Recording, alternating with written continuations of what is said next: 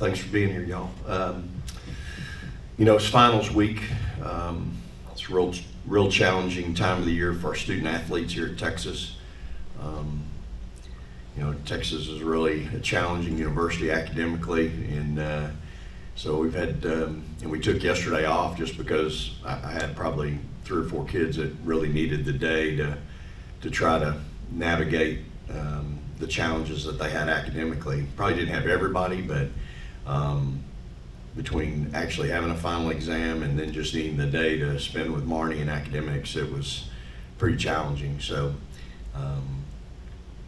we had a really good day Wednesday in practice. I was really pleased with how hard we went Wednesday. Tuesday not so, but Wednesday was really good. Took yesterday. We got to have 2 really good days today. I see us getting better. I see our chemistry getting better, both ends of the floor, and so excited to see what today looks like. And again, I'm always excited to see us play the next one. We're trying to get it healthy. We'll still be without Taylor, but everybody else seems to be on the mend and doing well. Dee will be back in today, and you know, just I'm excited to kind of see what we can do with a almost full roster. So that being said, Amo's been doing well. She's kind of been a little bit limited, but hopefully today will be a really good day for her. We need her to, you know, she's been our leading scorer in the last 5 ball games. I think she's second on the season, but she's been our leading scorer in the last 5, so on average. So we've got to continue to get as much as we can from her, both ends of the floor. She proved to us in the Bahamas that she can be a great help defender, and took 4 charges in 1 game. So I'd like for her to continue to be that for us, and at the same time, you know, we've got to get a little bit more from her on offense, and a lot of that has to do with just keeping her out of foul trouble. So again, excited about today, excited about the weekend. We've got a big next week and a half. It's really going to be, we're going to really be challenged, and we need to play well. Questions? Well, yeah, I don't think we get to ask student athletes this very much, but what is a week like this like, where you have some stuff you got to get done in the classroom, but there's also stuff, you know, on the court that you need to also deal with? It's definitely busy, and it is a lot, but at the same time, that's a part of being a student athlete, is knowing how to juggle things, different things. But like I said, Texas sets you up for success. I mean, we have the academic people, Marnie, Haley, we have study hall times, and I mean, Coach Schaefer, like you said, he knows this was a challenging week for a lot of us with finals coming up. You know, we have final projects due this week. It's kind of the final stretch. So he's given us opportunities and time off to be able to get that done. But it's definitely something I had to, my freshman year now, it was really interesting. But it's better this year. That memory, yeah. I forgot that. I learned a lot last year, so I think it's, you know, it's about for freshmen to get the help they need. But being a sophomore now, I got it. So, but yeah, they're always there to help. So very appreciative of them. Is there a final you absolutely aren't looking forward to? Yeah, I took my French final yesterday. Praying to God about that. I enjoyed the class. You know, just it's difficult to learn a language in a classroom, and then, you know, we're always so busy. So I'm hoping that I did well though. Why French? Because it's better than the sign language class you took a year ago. That's all I can tell you. Oui, that is true. Yeah, that is true. I don't know. I just like the language. I think it's nice. It's pretty. It's nice to speak. When people are fluent, it just. Parlez-vous français? Not like that. I'm kidding. That was good. On the team that speak French. We do, yeah. I have teammates on the team that speak French, and when I hear them speak it, it's just like kind of want to know what they're saying, and then it sounds nice. So, pretty cool language. Vic, I saw a graphic the other day talking about how you all have 5 players averaging double-digit points, and yeah. Granted that's a little skewed because I think they've only played together once. Yeah. Schematically, would you like balanced scoring, or would you prefer to have that one lead dog who's averaging 25 and everyone kind of fills in around that? I think I'd rather have the 3 or 4 that are kind of bunched in there, you know. and then knowing that you got another player that can go off and get you 15 or 20 on any given night. But the problem with that lead dog getting 25 a night is when that dog doesn't get that, nobody else is usually prepared to get it, and so then you end up losing. So I like the balanced scoring. A lot of my better teams have had 3-4 people average double figures, and then always have that player that could jump up and bite you for 18 or 21 that might average 9 or 10. Is there an update on Taylor? Is it still status quo? Yeah, she's out this weekend. I think that's safe to say, and you know, I think next week she gets reevaluated. And then I'll have another update when I get that evaluation as far as what the next probably couple weeks look like. So right now, I know she won't play Sunday. She hadn't practiced in over a week, and I don't anticipate her practicing for another week. For Aaliyah, you know, I'm sure if we ask you later in the season about this kind of stretch, you guys will say it prepares you for later on some of these close battles, but these bumps and bruises, is it kind of tough to see the big picture when you're in some of these struggles here early in the season? It definitely is. I will say, like, for me, even through high school, we've never started out like this, and so I think for a lot of us, we've never started out like this before, so we're kind of having to, you know, look back and, you know, figure out, like, what's going on. At the end of the day, it's early in the season, but we need to figure out what's going on because we can't, you know, let it continue. We need to fix the things that we're doing wrong. So it's definitely, it's odd, especially just because, like, you know, last year, what we were at last year with this team, we weren't in this position.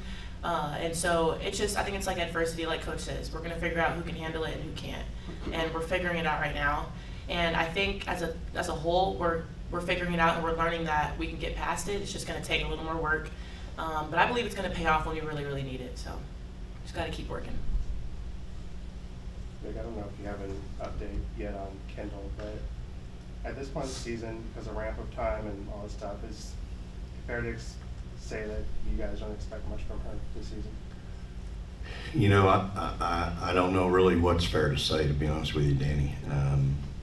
It is, you know, our team has now been practicing and playing for 2.5 months, and so again, we've certainly we love Kendall and care deeply about her and want what's best for her.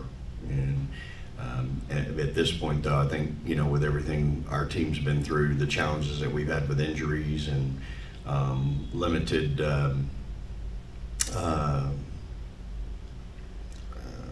flexibility with our lineup because we've been challenged.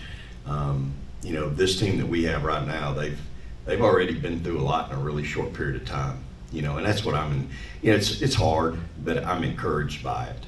You know, I sit and look what we've gone through. I watch them practice every day. I've seen you know, since, you know, we didn't play well Friday night, and it was all my fault. I didn't have them ready to play. We got popped, made some adjustments, came out, played much better the second half, but South Florida made a bunch of really good, tough plays down the stretch, and they beat us. And, you know, I think our practices have been better. Our tempo's been better. We've played harder. We understand. I think I'm hopeful that we understand, but we've got a really tough schedule coming up as well. So, you know, that's kind of where my focus is right now.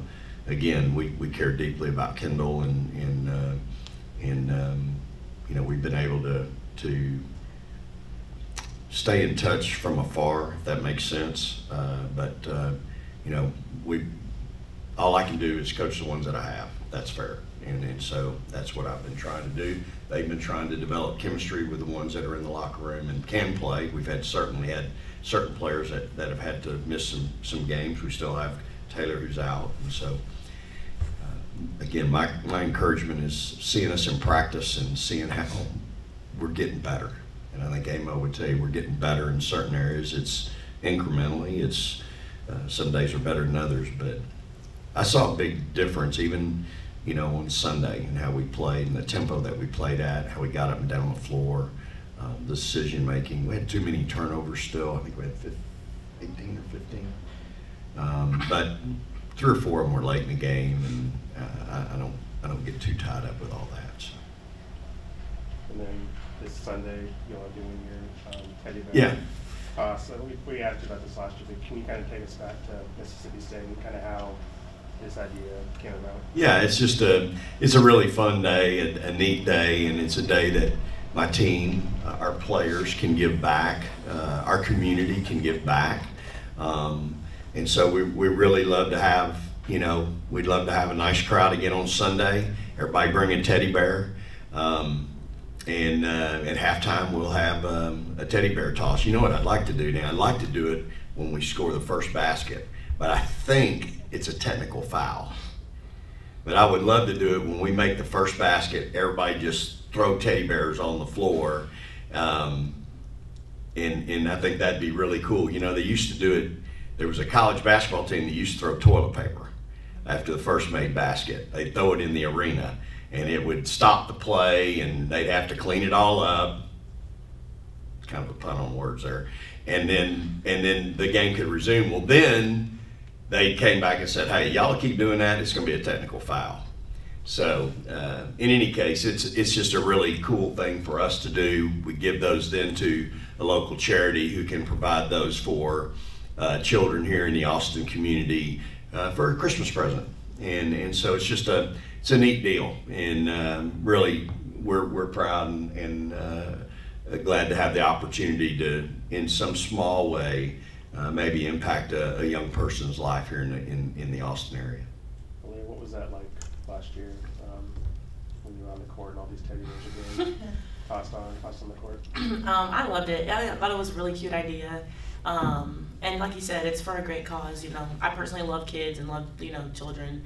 It's something I'm very passionate about, so I love the thought behind it and giving them to them for Christmas. So it was awesome. I agree. I wish we did it after the first bucket too. I would throw one out there, but it's okay.